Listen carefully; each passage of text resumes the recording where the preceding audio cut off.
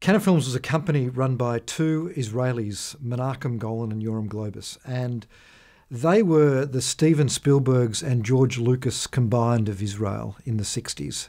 If you look at the top 20 films in Israel, they had 18 of them with their names on it. They thought they could replicate that success in the States, so they went over to America and tried to take on the Hollywood studio system by making the craziest films you can possibly imagine now, looking back in retrospect.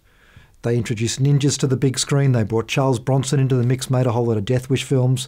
They made breakdance movies. They made Lambada movies. They made any kind of film under the sun that they could pre-sell. Canon survived because in the late 70s and early 80s, the major studios had locked out a lot of independent distributors. They couldn't get their hands on American-style films in foreign territories.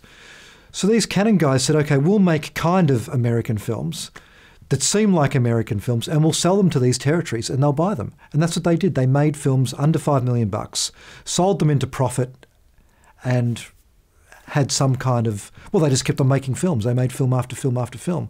And the way they pre-sold these films was on Hollywood stars who were a little bit past their prime, like Charles Bronson, on Hollywood stars on the rise, like Chuck Norris and Michael Dudikoff, and on genuine Hollywood stars at the time like Bo Derek, who was, you know, a 10, the biggest sex symbol in the world. And they made lots of action films. They made lots of adult kind of softcore films. They made teen movies. They made, their slate was so diverse. You know, as we said, they could be making a ninja film one day, a breakdance movie the next day, and then a totally impenetrable art house film the next day.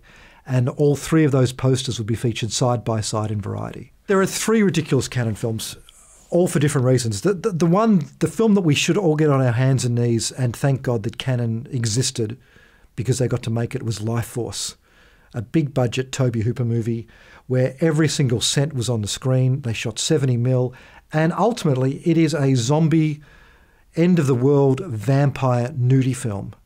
And I saw it at a very impressionable age in the cinema, and that experience has never been equalled since. So that's one.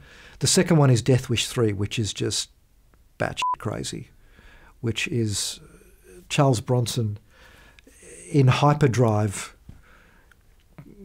decimating packs of bad guys, a tidal wave of bad guys that come flowing towards him. And the third one is Ninja 3: The Domination, which is a female ninja possessed, a female aerobics instructor possessed by the spirit of a dead ninja movie.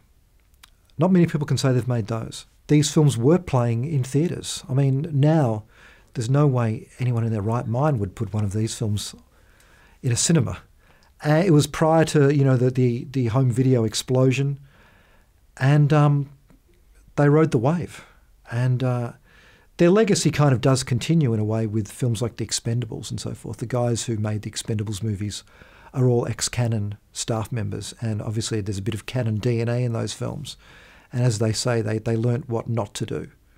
And here are films very much like the Canon films, but are actually finding very, very big audiences. After this documentary, a lot of people have said that we are so keen now just to track down these films.